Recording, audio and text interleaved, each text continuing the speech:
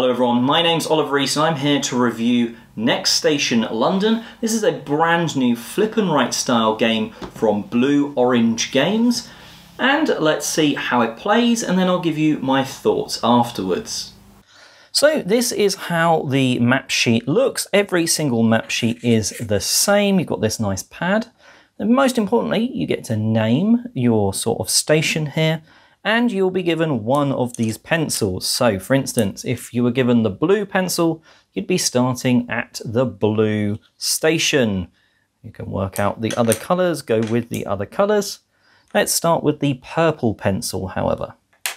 Played out over 4 rounds, the game is going to be played in turns. You're going to be flipping cards over from this deck and everyone using the same card. Now most of these show a single different symbol, and there's 4 of them. There are, however, these wild cards which show the 4 symbols, squares, triangles, pentagons and circles, which match up with the spaces on the stations on your map. So let's see how that would work out. So everyone around the table would be using the same one, so we'd flip this over and it would be a station that is a circle. Now I'm using the purple pencil, which means from the square I can go on along any of these dotted lines as far as I'd like to a circle. Now in this case I don't have too much of an option. I can either come to here via this dotted line or across the Thames to here.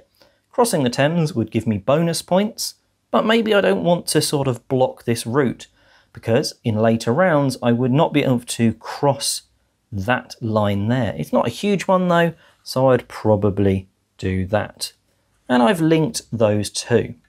The round is going to go until 5 of these pink cards have been revealed. So revealing a blue just means it's extending the round a little bit. In this case, it's a second circle. Now I could go all the way across to here, but that is causing a long straight that I wouldn't then be able to, in future rounds, cross over at all. So I think I'll come down to here. You don't have to use one if you don't want to, but normally you're going to want to. This time it's been a square. Now I couldn't come across here because it has to extend either end of the line. So you could do maybe up to here. Now you may notice that there are a few special places on the board. Some have these sort of extra spikes around them. They are tourist destinations. When you link to them, you'll cross off the lowest number. At the end of the game, you're going to get those as points. And this one here, this special one, is a question mark, allowing you to use any symbol to go to it. So for instance, if I have this triangle, I could go to here, I could go to here, or even down to here, which I will do. Because you are trying to link up as many of the 13 districts.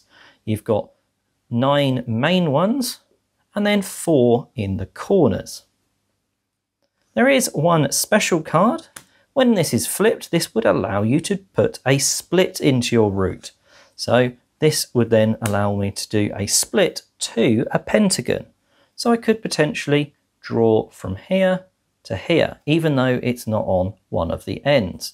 Now, I wouldn't have to do that, but it gives me the option for that special card. Like I said, we continue until we've got 5 of these pink cards, but let's say this has been the end of the round. We would work out how many of the districts we've been to. 1, 2, 3, 4. We work out how many in a single area, or the maximum in a single area, which in this case is 3 in this central district. How many times have we crossed the river? In this case, just the once for 2 points. Then we times up and add to give ourselves our round score. The pencils are then rotated clockwise between players. This deck is reshuffled, and then you go again. At the end of the game, you'll have played your 4 rounds, each with a different colour. You can then add up your total and add it into this box. Then you will be seeing how many stations you managed to have 2 lines to connect to, 3 lines, and then 4 lines for a lot of points. Now, in this case, I've not done too much of that. But as an example, this one here is a 2, so is this one, and so is this one. So that would be 3 times of those for 2 times 3 points, 6 points, not getting much for the rest. For the places visited, I managed to visit this one on the green line, this one on the pink line, and none others. So I'd actually get the 2 points for that. Adding all that up, you would get your final points. These come in with special cards. There are 2 sort of micro expansions that you can throw into the mix. These are pencil powers. These are things such as you're allowed 1 time that round to treat something as a wild, whereas this one would allow you to do a split even if it didn't come up. Another expansion that can be used are objective cards, of which there are 5 included. These include stuff such as going to all 13 districts or crossing the Thames 6 times. And when you do that, you get the different amounts of points because 2 of them will be available. And well, that is how you play Next Station London. So there aren't too many components in the box, but I do like the way that they have been used. It's very easy to know how the cards, when the cards come out, what you're allowed to do, and also easy to see when the 5 pink cards have come out that that round is over. That's really nice and clear. Then you've got the 4 coloured pencils. You know when you've got that coloured pencil that that is the route that you're going to be drawing that round, and passing those around the table, that really, it sort of makes sense, and it's a very easy way to sort of distinguish which route you're going to be drawing that round. So the components, while not massive, they do quite a good job.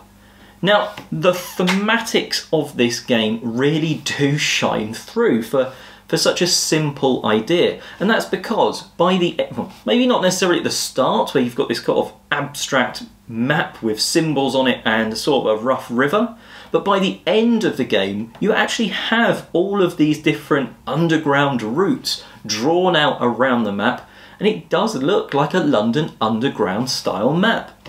And it even makes sense for some of the scoring as well.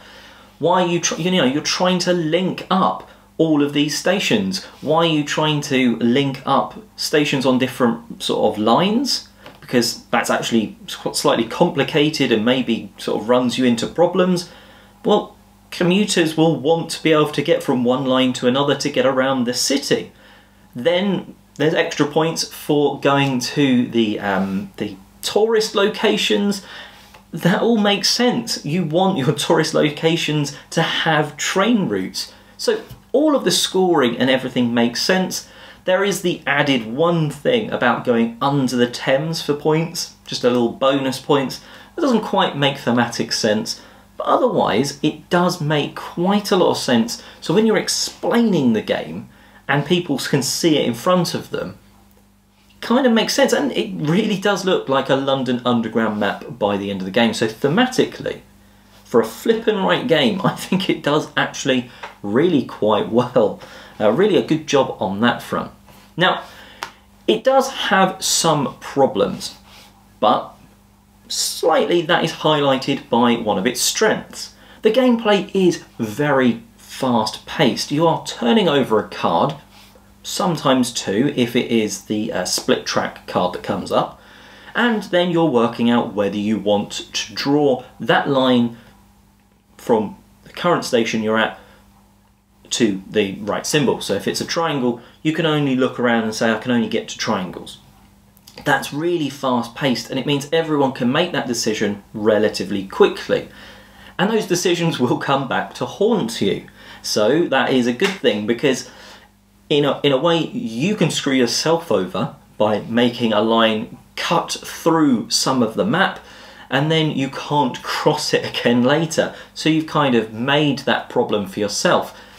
So it's an interesting choice of sometimes when not to draw a line as much as it is when to draw a line or where to draw the line to. So that's full of interesting choices. You haven't heard a negative yet? Well, it's partially the scoring. The scoring throughout the game makes a lot of sense, like I've said, thematically. And actually, the different scoring methods kind of make you want to come back to the game. If they weren't all there, it might be a bit too simple. Still no negative. The rounds, what you're scoring up, that's quite simple. But at the end of the game, there is a really slow portion to it. And the reason this feels so bad, I believe, is that the rest of the game is quite fast paced. You're doing simple scoring, and then you get to the end of the game and you've got to go round your entire map, working out how many of the stations on the map have 2 of your lines that go to them, 3 or 4. It sounds like quite a small sort of thing, but it really is quite a slow process going around your map trying to make sure you've not missed any. It's the sort of thing in a video game or an app on your phone. It would be done in split seconds. You wouldn't know that it's doing it for you. It would give you the points and it would work really well. It's just a bit slow to do in person. And you go over the map like 2 or 3 times because you don't want to screw yourself out of points at the end of the game. So, you are going round, and it helps if you start labelling them. That's still slowing the process down. Like I said though, you kind of need the different scorings. The scorings for the routes during the round, the scoring for linking those routes up to stations at the end of the game, and the scoring that you get from just visiting the tourist locations. Because without them, there wouldn't be enough to come back to. And this is a game that you'd want to come back to, despite that slow scoring. And I think actually when you do start to come back to the game and do those repeat plays, actually that becomes quicker. So just don't let that sort of first play, that last scoring slog, put you off really, because it can be a very fun experience. Included in the box that I did show a little bit in the overview are those 2 small sort of mini expansions. I don't think the game's going to get any more, and it kind of made me enjoy the game more and make me want a little bit more from it at the same time. The pencil powers one, where each pencil gets a special power, that's quite a nice touch, although it does maybe make some extra luck into it. Yes, there's a deck of cards, so there's already luck in the game, and it could just mean that one player gets the perfect power to use that round, and then it's not as useful situationally for everyone else. I don't think it's a huge problem because, like I say, there's already luck in the game from what's coming out of the deck, but everyone's using the same flip of the deck. The other one, the public objectives, I think that is a really nice touch because it drags you away from what you really want to do. Such as trying to go to all 13 of the districts. You do not want to do that 9 times out of 10 because you want to sort of blob up in one district and then hit a few others to times those numbers together for big points. Trying to go to all 13 also then creates this massive sort of spider web, almost, or continued web string around the board, and it means that you are sort of almost certainly shooting yourself in the foot for later on in the game. But you've banked those 10 points for the objective. So it's a nice sort of distraction away from the other ways to score points. The reason that it makes me want more is there's only a few of these cards in the box. There's only 4 of the pencil powers, and I think there's like 5 or 6 of those special objectives. I'd just like a few more just to add that extra variety, because once you've played a few times, you're going to want at least to use those objectives every time, and just 1 or 2 more, you'd get that extra variety when you're shuffling them up. But it's sort of one of these, the problem where it's like it's a great inclusion in this game. It means you're not going to get as bored of it as quickly. It's going to keep that freshness and keep you coming back for more, and then you realise, but I want even more of that. Overall though, Next Station London I have really enjoyed. I'll be giving it a 7.5 out of 10. And that is with that scoring problem just slightly bringing that down, because it's a fast-paced flip and write. I think it does capture the look of a London Underground sort of map quite well. Maybe that's giving me a slight bias and bumping the score slightly, potentially. But I do like it. I think it's one of those ones that's easy to teach. You could, as long as you do some of the scoring, play it with families and such. And I think a lot of people will enjoy this one. Make sure you check out other reviews on the Dice Tower. And until next time, I'm Oliver East, signing out.